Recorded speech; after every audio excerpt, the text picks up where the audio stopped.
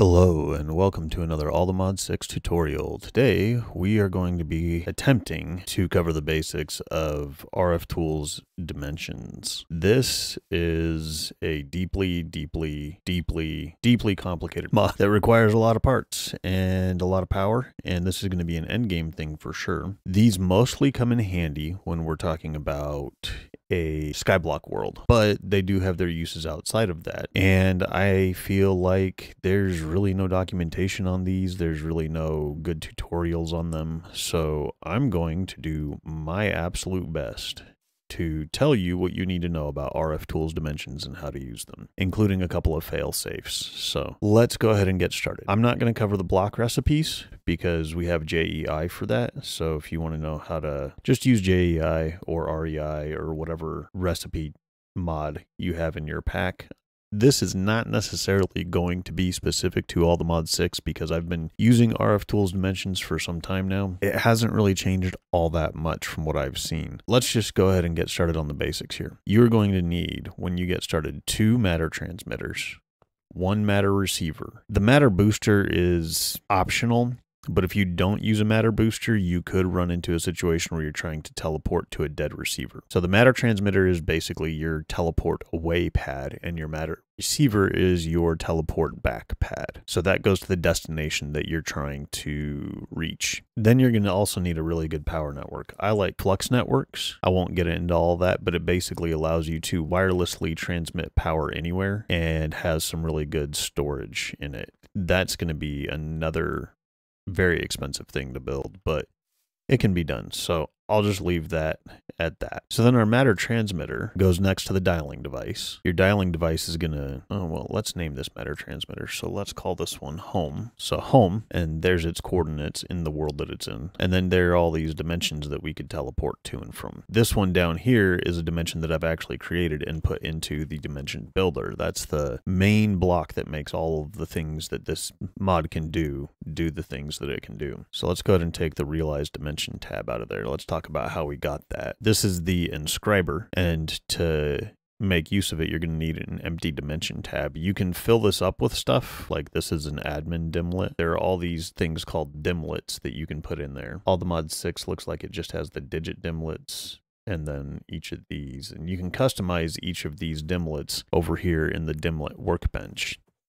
So you could conceivably make like a super flat world made of diamond blocks. So you could make that into a super flat world using the attribute dimlet, and then you could use the block dimlet to determine what blocks are going to be in the dimension that you're generating. So for simplicity's sake, we're just going to give it an admin dimlet. We're going to name it. Now you can only do lowercase and no special characters here. So we're going to call this the admin dimension, and we will store that. And there we go. Now we have a new realized dimension tab. So let's go ahead and pop that, the admin dimension tab, into the dimension builder. And when this hits 100%, it's ready to be teleported to. Now we go to the dialer and we tell it we want to dial the admin dimension. But before we go in there, we need to give ourselves a way to return. So this we are going to call the return from admin matter transmitter. We're going to make sure it gets fully charged there before we use it. And then we're going to go back into our dialer. We're going to select the return from admin transmitter, and we are going to select the overworld. Okay, that's the overworld matter receiver. We want to make sure that's where we're going to come back to. We're going to click dial. If you click dial once, this will work, but you will only be able to teleport home once. So make sure you don't go back into that dimension without doing this again. Now what we need to do is use a smart wrench, and we're going to hold shift or crouch, whatever your crouch button is, and we're going to right click on this matter transmitter, the one that we just set to return us to home. If we don't have that in our inventory when we go to a new dimension, we don't have a way home without starting completely over and having to gather all the resources necessary to rebuild an entire RFTools dimension builder system. So make sure you have that in your inventory before you go through the teleporter. Even if you're playing in creative mode, even if you have cheats on, I don't think you actually have a way back without that. So make sure you have that. I also like to make sure that I have some kind of power storage and some of these flux points from the Flux Networks mod. That allows us to wirelessly transmit power to our matter transmitter, so now we can set up a permanent way back to the overworld. All right, so now that we've done all that, what's going to happen when we jump into the admin dimension? It's going to build up an entire world for us to then go and explore. This is kind of a Minecraft world within a Minecraft world. It's pretty wild how far you can actually take this if you want to. Now we're going to place the return from admin matter transmitter. We're going to put that dimensional cell underneath it, put a flux point on it, and connect it to the network. Epitome's network is mine. Yours will be named whatever you decide to name it, or whatever your username is, your in-game name is. Make a waypoint.